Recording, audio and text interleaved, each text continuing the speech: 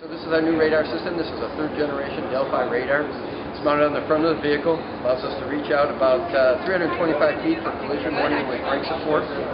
It actually is a phase array radar. It has no moving parts, and it's the same type of radar that you find on the front of an F-22 fighter jet. Okay. So we're really proud to be able to release this on our full-size sedan Taurus. And we know that this is going to cascade into all the Ford vehicles in the next couple of years. So this is the collision avoidance? Collision warning with brake support. So it's a collision warning system. You get a tone inside the vehicle, and it lights this dash, these LEDs on the dash right here. They reflect up into the windshield. It'll go off in a second. I have it cycling about every 30 seconds. And it will light those lights up for you and let you know that you need to apply the brakes because you're obviously closing, there it is, closing on the target too fast. Is that, since you're still since Volvo is still part of Ford, is this the similar system to what they just showed in the XC60? Exactly, yes. We do share our technology with Volvo. Volvo's still part of the family. Okay. And their system actually has a braking function where ours doesn't. Okay. Is that planned for the future? Well, you know, it's part of the natural growth of the technology. You know, at Ford Motor Company, you know, we have a customer that is being introduced to these new technologies for the first time. Mm-hmm. We want to crawl before we walk, before we run. We're not ready to take the braking responsibility away from the driver yet. We want to, you know, we want to just make them aware.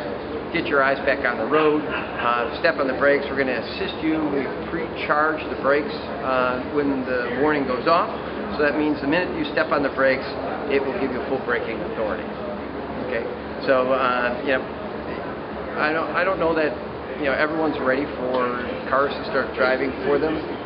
We think that we would always like to have the customer in the driving loop, part of the driving team. But we want to be able to give them a technology that will save them from an accident if they happen to be distracted. Okay, 40% of all accidents are some sort of a rear-end accident, mm-hmm. and 50% of the accidents that are out there, the customers never stepped on the brakes. Okay, no matter what kind of crash it was, they just never stepped on the brakes, and we think we can help them get their eyes back on the road and aid them in braking in time, if not stopping before you hit, at least allowing you to scrub some speed off before you hit. So you guys' philosophy is still keep the driver involved, don't make it a complete, you don't have to be, there has to be some interaction, you don't want to take the interaction out of driving. It's more just a wake up and pay attention kind of thing. Wake up and pay attention, and this stuff is going to evolve. This is such an important technology.